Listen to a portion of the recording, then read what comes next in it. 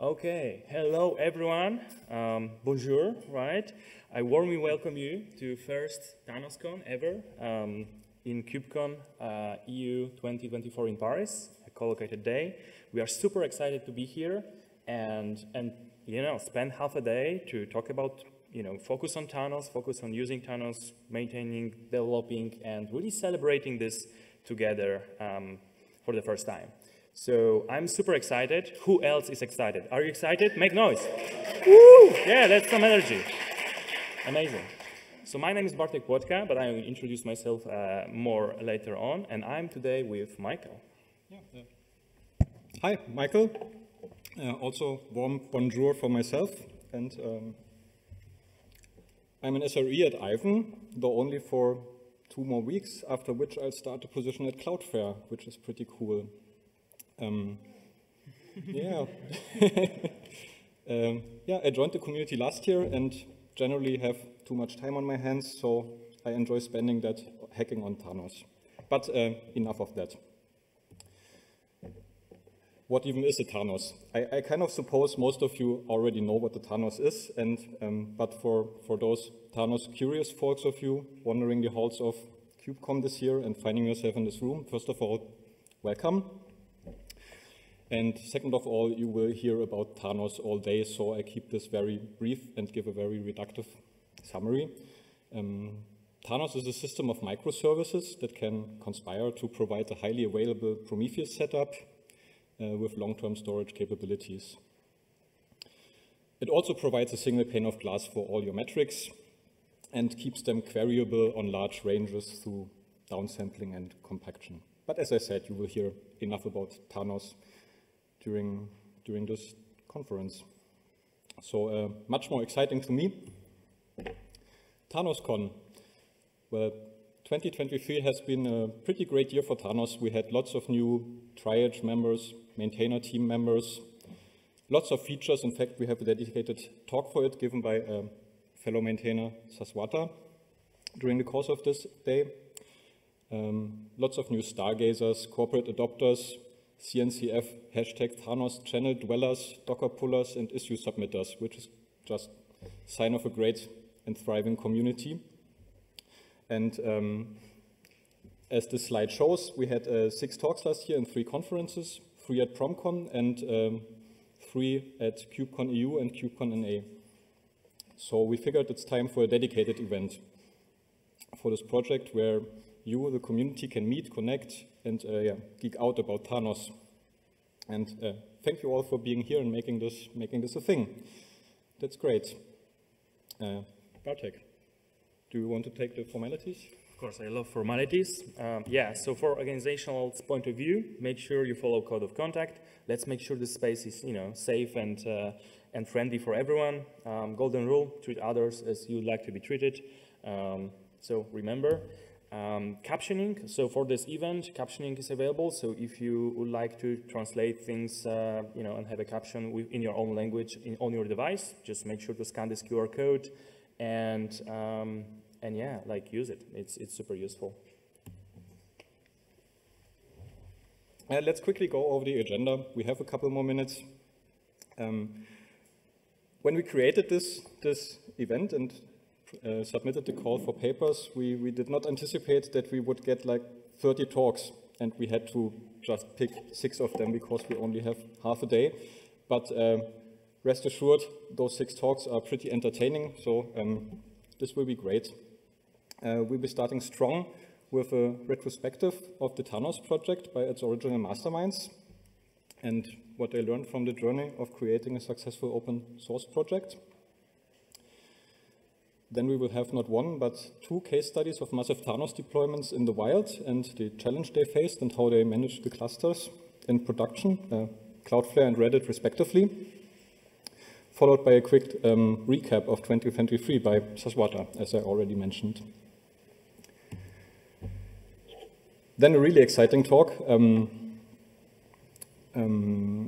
entirely new single pane of glass use case unlocked by our new distributed query engine that drastically improves the utility of the Thanos querier. This is really exciting to me.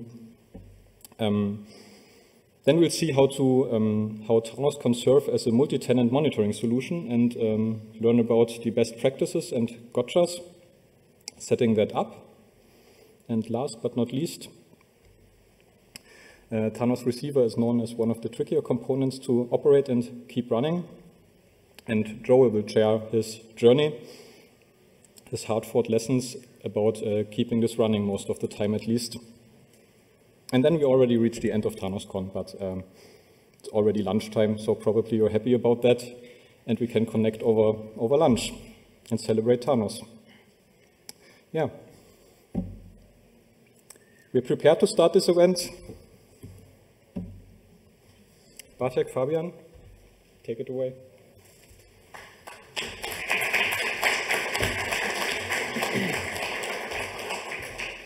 Thank you, Michael. Oh yeah, let's go. So, yeah, my name is Bartłomiej Płotka, and today I'm really excited to be here with Fabian Reinartz to start this event with a short story about Thanos' beginnings. And for those who don't know, we happen to be initial authors of Thanos project, with the initial design and creating the first MVP. I think it was 6 years ago or so.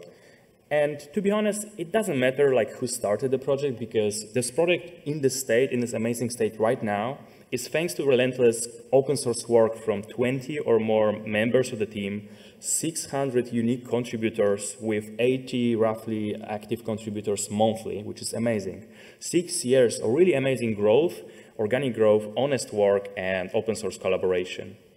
However, being from the start, I think, of this project and seeing its growth, gave me and Fabian a bit of perspective, right, on what worked and what didn't work along the way, what helped really to build a successful project and what didn't. And that's why I really wanted to bring Fabian today, so we could discuss what was the most surprising learnings from this journey. And since six years have passed since the creation of the Thanos, we have 6 learnings for you. So let's rewind to the beginnings of Thanos. And the story begins really years before Thanos' first line of code. And it started with the Fabian how Fabian was born. No, that's of course it's not. It's actually more situated. So before Thanos actually happened, I happened to work at a startup called Improbable. We are early Prometheus and Kubernetes adopters, especially because we run dozens of Kubernetes clusters around the world. Plus other environments, ephemeral clusters, and so on. So we are hitting some Prometheus, issues on scale. And we are on the ThanosCon, so I don't think I really have to explain in details what those issues are, because probably you are here because of them. But just, TLDR is, global view, inability to support long retention, reliability of storage, and not mentioning dynamic scaling that we have to, it's always good to have. And we knew that we are not alone in this problem. So we went for hunt for the solution. And obviously we started with existing solutions in this space, right? We just didn't want to manage, but we knew some basic requirements. We didn't want to manage disks on Kubernetes, right? We were kind of sick of running Elasticsearch for logs for a long time on Kubernetes. We really wanted to keep our Prometheus dashboards, alerts, instrumentations, and so on, because it served us so much, so well. So we were looking for something that looks like Prometheus, but it scales. And one obvious project at the time was Cortex, which started in 2016 as a project Frankenstein actually, by our dear friend Tom Wilkie. And it was really close to something we needed. Like we collaborated together, we meet with the team, but it was a little bit too complex and expensive due to DynamoDB dependency. But still, we tried to kind of like contribute Bigtable support instead of DynamoDB for indexes, and I remember doing some POC with this, but it was just not clicking, right? The operational and cost difference between running just Prometheus servers versus like a full-blown Cortex cluster was just a little bit too big. Now, what I really love about working at this London startup at that time is that we didn't just complain or just, look for a vendor or project that will just solve all our problems without any work. We were actually willing to put the effort and deep level work to get things done. So really thanks to the leadership of this company, I guess, the technical, at least for the infrastructure team, we started to reach out to Prometheus community members for help, for suggestions. And we were really lucky to contact Fabian. Right. Hi, great to be here. So I want to take you back a bit to around the same time from the Prometheus team perspective. So back then we were quite busy shipping Prometheus 2.0. So that was, if you recall, the release where we had the new TSDB. It took about half a year probably to like fully integrate this, polish it, harden it. And as part of that, we worked with our users, right, to really get this like stress test. And overall, Prometheus 2.0 launched around end of 2017.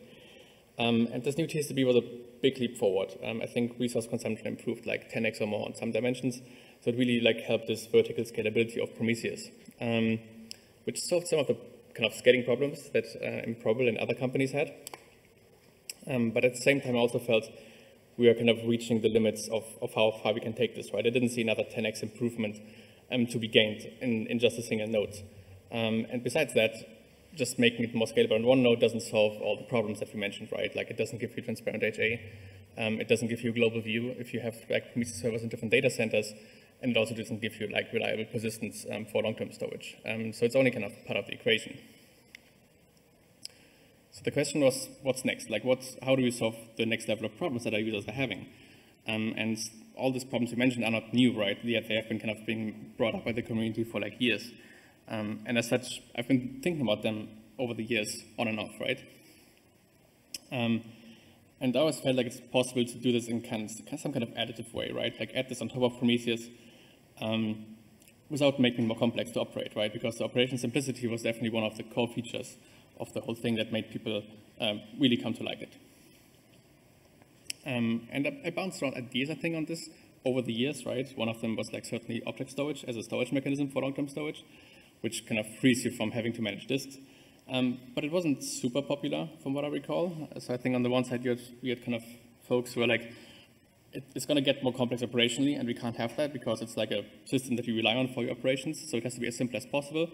And that's why we have federation, right? And that's what you should be using. And then the other side, I guess, was, hey, you can't actually build this thing without getting more complex, so you have to build something complex. In hindsight, I guess, right, we can say, like, even though there were significant doubts, right, there were like some ideas that made sense, as Thanos ultimately seemed to work out. So the first learning, I think, from this whole project with hindsight is, well, you have to question the status quo, right? You should get feedback and listen to it and digest it, right? But if you think there's something there that's worth exploring, probably just go for it. And as I mentioned, we were like working with our users to test and stress test Prometheus 2.0, and one of these users was Improbable. They have had one of the, I think, largest deployments of Prometheus across kind of the globe in many data centers. So they were a really good candidate, and they gave us really good feedback. And I dug around in emails like yesterday on the train, and I found one by Michal, where he mentioned, hey, this new TSDB has like this nice storage format. Can't we just like put these blocks into object storage and then fetch them again on demand for querying? And that was kind of quite aligned with where my head was at the time. So we got talking, and talking. And it took another 6 months to actually get to a point where we're ready to actually collaborate on this, right? As Bartek mentioned, Improbable was quite keen on actually investing into this, right, in terms of like resources. But it took time to actually align on like what we actually want to build, right, what time frame we have, and how we can make this collaboration happen. But after 6 months of back and forth, yeah, we finally got started, and I flew to London and spent the first week of this project at the Improbable office, and here you can see a picture of that time. Yeah, and we got going. And in hindsight, I think the second learning is that sometimes you need luck, because when I went through this email chain, there were like so many opportunities for like nothing to happen, right? Way more opportunities than for this thing to actually work out. I think it's quite lucky that we actually got to work on this together. Yeah, and when we started working on this together, as you can see, first commit here, this thing was still called Prom LTS as a kind of working title, so Prometheus long-term storage. And Bartek actually found out there was actually one commit before the initial commit, which was the commit created by someone at Improbable to set up the repository. And as you can nicely see, this was meant to be open source from the very start because the very first commit actually adds the license file for the Apache 2 license. And we spent 3 months just like heads down building this first MVP. And I think the really cool thing about this is that for an MVP, it was pretty full-fledged, right? It had like all the bells and whistles of the core feature set, basically. We had this query federation mechanism, right, where you can like fan out to multiple data centers if you want. We had persistence into object storage. We had compaction in there, which included downsampling. And we had transparent HA, which I think is like the thing I maybe like the most. And even more importantly, we actually deployed this to production while we were working on this. And that's really kind of alluding to this additive approach I mentioned before, right? By making this pluggable on top of existing deployments, this was really, really easy to adopt with really low risk, right? Because by just adding something on top, if it doesn't work out, nothing breaks, the operations are not affected. And you can just see where that works, and if yes, great. If not, well, you just go back. And that kind of confirmed the hypothesis, right? That users are not necessarily unhappy with Prometheus, they just want something more on top of it. So the third learning is, I think, you have to really meet your users where they are, and you have to understand where they are. And that it's actually possible to build something in 3 months and start using it instead of like a much, much longer time horizon. Yeah, and about a month after this 3 months kind of project work, we actually presented Thanos to the public. I think it was at the Cloudflare office at the Prometheus or General Observability meetup. Yeah. Yeah, and everything from here on onwards is Bartek's story again. Yeah, thank you, Fabian. Yeah, so this MVP creation, like this 3 months of like deep down work was super insightful to me. And one of the learning that I just realized, now when looking on it, was how important was time to market here, and to deliver something that can be used and have a great design and have high, code quality and so on, but something finished, right? Something that people can, install and use and try out before maybe community moves to other problems and so on. So maybe that's, obvious, but we tend to drag our software development a bit, right? This is because maybe, I don't know, coding is fun, we just keep going. Maybe we are afraid that the solution is not perfect yet or fully tested.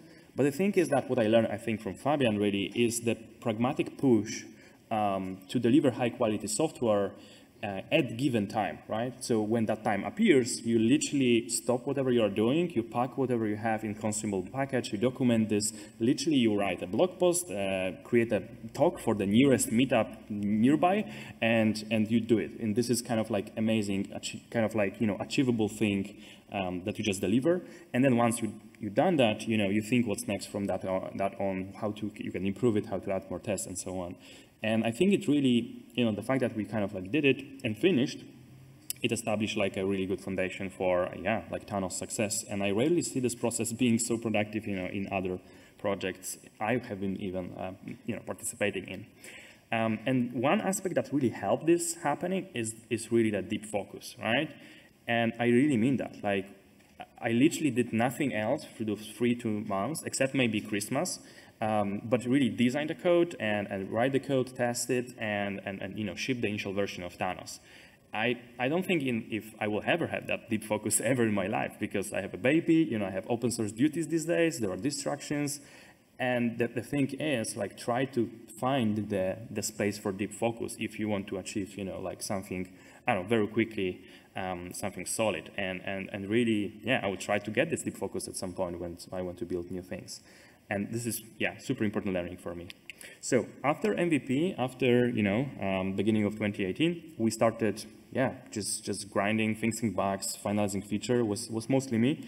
But, after time, new adopters and, users came in and helped me to kind of rebuild Thanos.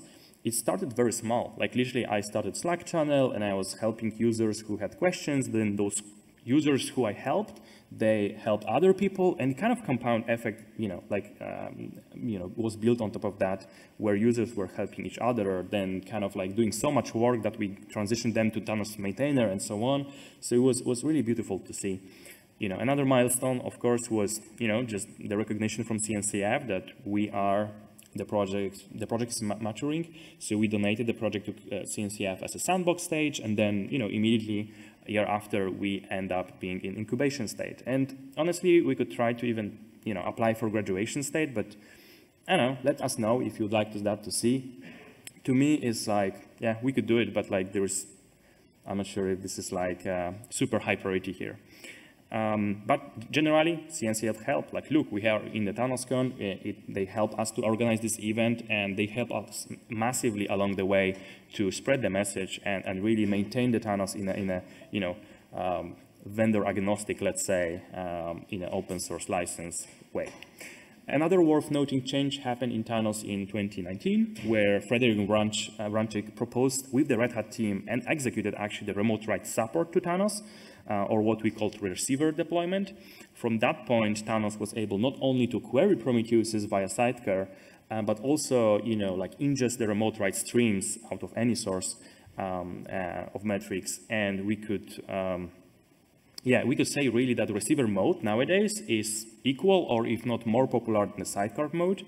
And many organizations, and you will see from today's talks, they have a hybrid approach where they use mix of those modes, sidecar and the receiver on the way. So it was a great contribution from Red Hat, and I actually end up joining Red Hat because how active they were, and many people are still maintainers from Red Hat, so amazing work contribution there. But some learning I want to share with you here is that the introduction of the receiver is really like a good moment to think about it. It's, again, something I think I learned from Fabian, but it's just that upfront design matters, right? Like really think through your abstractions, interfaces, APIs. It might take time, but and keep it time boxed, but generally it's worth it, right? In case of Thanos, initial development and final, this is what we don't really share. The final, the design and those ideas, this abstraction APIs, didn't happen in those 2-3 months, right?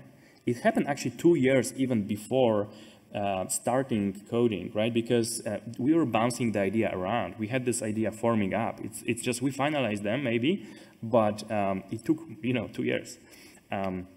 So for the receiver mode, it wouldn't happen if you would not have a store API, right? So our gRPC API that just packs in a useful way, the ability to fetch series from any source, and thanks of that, receiving kind of remote write code was as simple as embedding Prometheus existing TSDB code into a process to produce and have it to expose store API and receive the remote write, and it was like the initial work was done. So it was kind of beautiful how this interface, well designed, allowed this use case without changing it at all, right?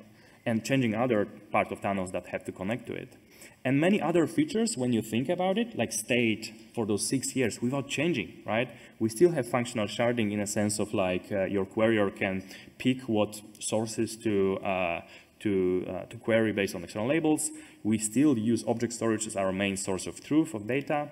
We use still TSDB format in an unchanged format since beginnings. We use PromQL, of course. We love it. And downsampling. I think it was designed at the end of this MVP process, but it served us well, and we didn't literally change it. And so all those things stayed for the 6 years, and which prove how strong foundations really pays off here.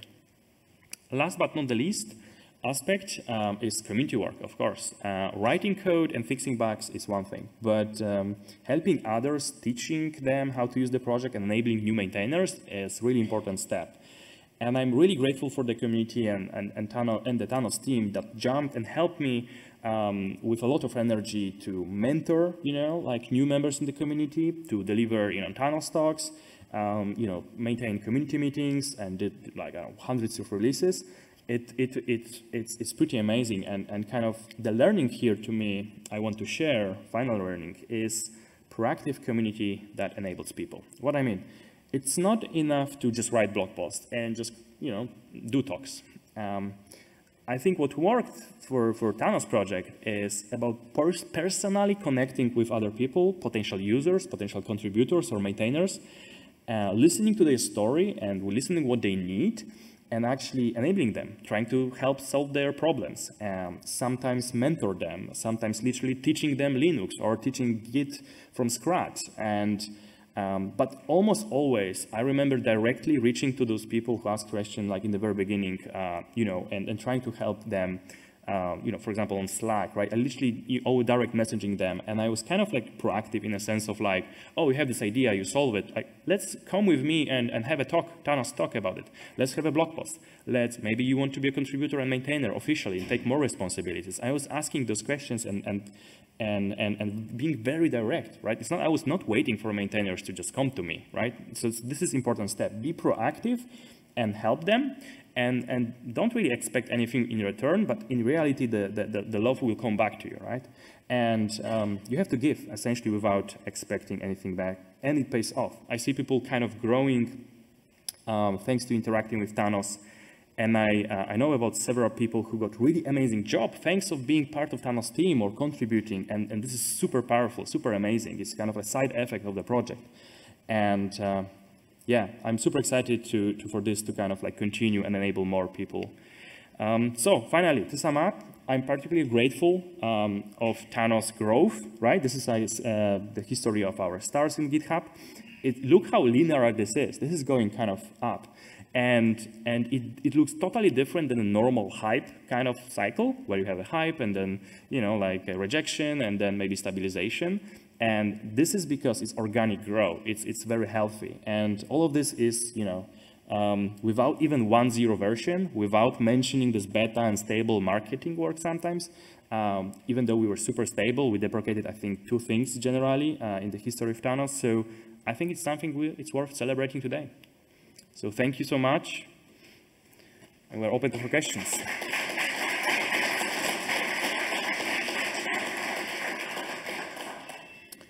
Yeah, let's have some questions if you have any.